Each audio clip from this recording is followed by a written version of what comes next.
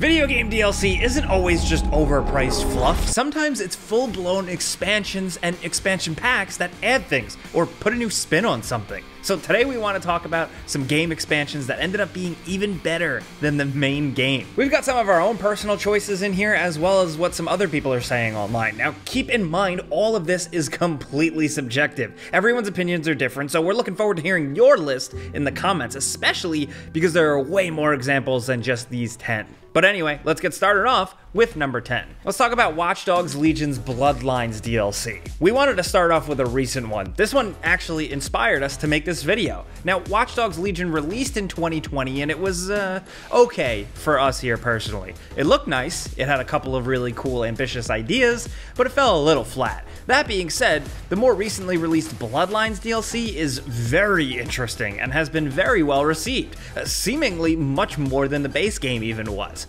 Bloodlines straight up brings back characters from the first two Watch Dogs games and tightens things up a bit with more linear sequences, some good gameplay scenarios, more enemy types, and stuff like that. So while this doesn't quite seem like it would sit with the types of systems and the gameplay stuff that Legion set up, kinda, yeah, but it fixes the problems with Legion for some people, the story and the agency of the characters. It's just a more interesting campaign, straight up. Here, it once again feels like a straight up traditional Watch Dogs game, doing Watch Dogs stuff, and less about leveling up random NPC characters that you don't really get to love. So, if you didn't like Legion, you might think this is a big improvement. This, plus the long-promised multiplayer edition, makes it a much more solid game.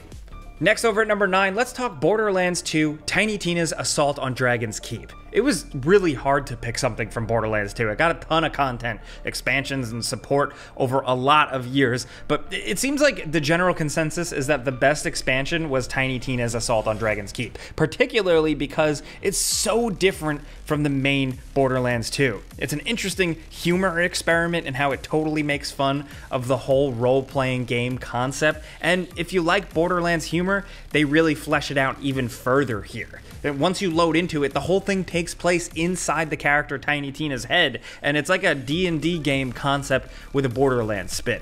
You're still shooting and looting, of course, but with some tweaks and new enemies and really creative environments along the way, and some really crazy paced action in it. That just makes for a memorable, larger scale expansion, and some of us found the story way funnier and more interesting than the main game, which is really impressive. Next, over at number 8, we gotta give love to the old school for a minute. PC games, of course, pioneered expansion packs, and there are so many worth mentioning throughout decades. Now, one we think is worth a shout is Baldur's Gate 2's Throne of Baal. Not only does it up the level cap and give you some new class and new skill stuff and new weapons, it also wraps up the main story. You get a new dungeon called Watcher's Keep and multiple new locations and NPCs to interact with.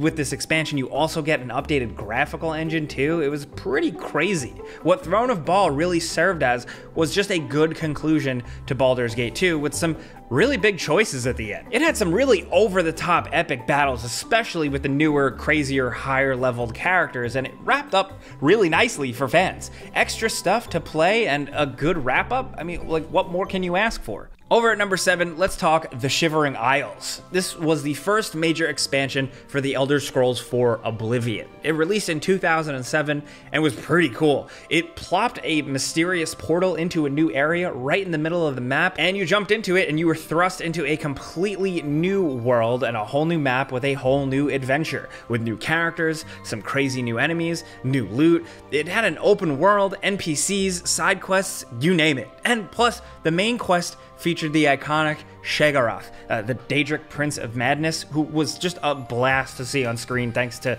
great writing and awesome voice acting. Really, everything about Shivering Isles was just a bit more wacky and out there and experimental compared to the more traditional fantasy setting of the main game, and it was pretty damn awesome. It may not have been as big as the region of Cyrodiil in the main game, but the smaller world here, divided up between the Isles of Mania and Dementia, felt completely unique and really worth the time you spent there. Plus, if you were a console player on PS3 or Xbox 360 at the time, these big PC-style expansion packs for RPGs weren't as commonplace, so it was really, really exciting and just really fun to play. Over at number 6, this is one of the obvious big ones. Diablo 3 Reaper of Souls expansion served as a sort of revival of the base Diablo 3. Now, Diablo 3 released in 2012 and then Reaper of Souls launched 2014. Technically, the free pre-expansion patch that released for every PC player before Reaper of Souls did the heavy lifting, but yeah, the patch overhauled a ton of the game's overall systems. It was pretty massive. Skill stuff, classes stuff, the Paragon level system, all of the loot stuff was all completely overhauled into what they call Loot 2.0. All of this fixing a whole lot of big issues players had with the original Diablo 3 when it released. So couple this patch with all the Reaper of Souls stuff, like a whole new act, an adventure mode, tons of new stuff and NPCs, seasons. All of this really was the start of tons of other updates like Necromancer and a ton of other patches that made Diablo 3 truly the badass game it was meant to be and what people were hoping it would be when they first got Diablo 3. Also, if you want to kick it a little old school too, which I personally do, shout out to Diablo 2 Lord of Destruction as well, but I digress. Let's move on. With number 5, let's talk Dragon Age Origins Awakening. Now, Dragon Age Origins was great. It seemingly came out of nowhere and ended up being a unique and super fun BioWare RPG. They did it again, and they created a world here that people would love for years to come. But BioWare in their prime, like they must have decided to top themselves when they released the Dragon Age Origins Awakening, a full expansion that takes place after the events of the main game. In good RPG expansion fashion, you get a higher new level cap, new party members, enemy types, items, new abilities, all the stuff you'd kind of expect, but also a continuation of the story. It didn't get like standout reviews by critics or anything crazy, but in terms of players and fans, it's highly regarded and well loved. This one is probably the most arguable whether or not it's better than the main Dragon Age Origins quest, but we wanted to just give some love to the original Dragon Age. It really is a special game overall, and Awakening especially. Next up at number 4, we have The Sims 4 Seasons. Now, just gotta say that the Sims expansions have been awesome since day one. I remember when Vacations released for the first game and we were like, whoa, you can snowboard? And Hot Date added the cool downtown area, which gave you a cool reason to leave your Sims house. Those were the early days and it was a ton of fun, but nothing really changed the game like Seasons. For one, it added an actual calendar year where you can experience all 4 seasons, each with their own dynamic weather that impact your Sims, and gave them new activities as well. With Seasons, you can also get holidays where you could decorate your house and celebrate holidays with your Sim family. You can also modify the calendar and add birthdays or even make up your own holidays. Seasons is definitely a must-have expansion for The Sims 4, seeing that a lot of the content is pretty impactful. Like, think about how The Sims works and think about how introducing seasons and time and calendar can really shake things up. It immediately feels like something the game should have always had, and after you get it into your gameplay loop, you probably don't want to go back. It retroactively makes The Sims a way better game. Now down to number 3, let's talk Grand Theft Auto 4 and The Lost and the Damned and The Ballad of Gay Tony. These were their 2 big story single-player expansions that were really worth the money and worth the experience. First, The Lost and Damned followed the Lost Biker Gang, which was introduced and set up in the base Grand Theft Auto 4 story a bit, and they were fleshed out here because you play as a member of the gang named Johnny Klebitz. You might remember him as that random dude that Trevor ended up stomping to death in completely cold-blooded murder in Grand Theft Auto 5. Yeah, that guy actually had his own game, his own storyline, and it was a bit more gritty and gross, and his adventure had different weapons, different gameplay elements, came with multiplayer modes and radio stations. Think of the adventure kind of like Days Gone before Days Gone was actually really a thing. And it was great and had a lot of heart and really let you see a completely different side of the world Rockstar built previously with Nico. Then speaking of great, The Ballad of Gay Tony, where you play as Luis Lopez, you get into all sorts of crime-filled shenanigans. This was just like a bit more lighthearted, a bit more weird and out there, and had some pretty exciting action set-piece moments, and really emphasized the crime hustle that kind of felt like the precursor to what Grand Theft Auto 5 is. Some people prefer Ballad of Gay Tony over The Lost and the Damned, but either way, these expansions were huge and incredibly awesome.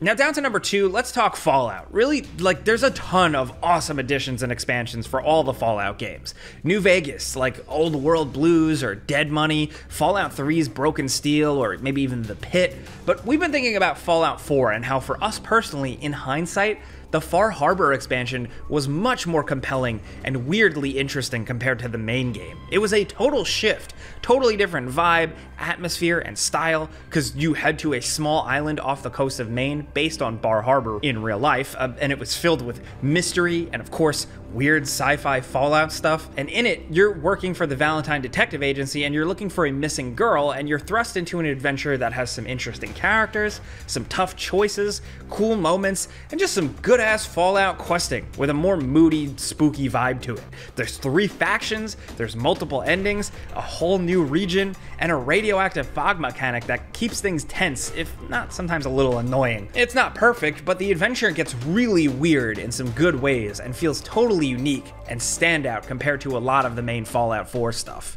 Now down to number 1, this is actually technically a 2-parter, really. Let's talk BioShock. First, Burial at Sea. Now, after Irrational Games finished BioShock Infinite, they got to work on DLC expansions in the hopes of revisiting the original BioShock's underwater rapture, but with some of Infinite's gameplay mechanics. The result was the later released Burial at Sea, which came in 2 parts, allowing you to go on a sort of other lighthouse or other dimension adventure where you get to see Rapture before the fall. The first part, you're Booker DeWitt, hired by a different, more 50s style Elizabeth, and it's okay. You know, it's fairly interesting, but spins its wheels a bit. But then the second part, where you play as Elizabeth, man, that really blows things out of the water and really realizes its potential and serves as a very good final smash for Irrational, who just before this released announced that they were shutting down and this would be their last BioShock project. It's underrated and really, really worth visiting if you've never had the chance.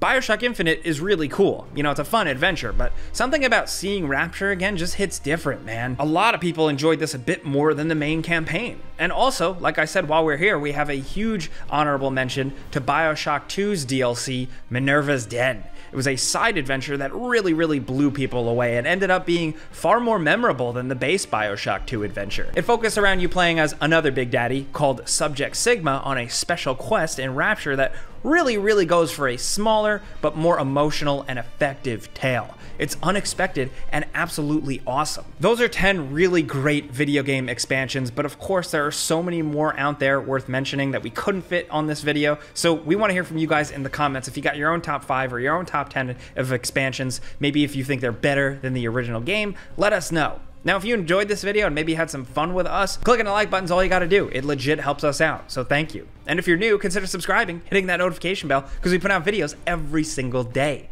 But as always, thanks for watching, and we'll see you guys next time.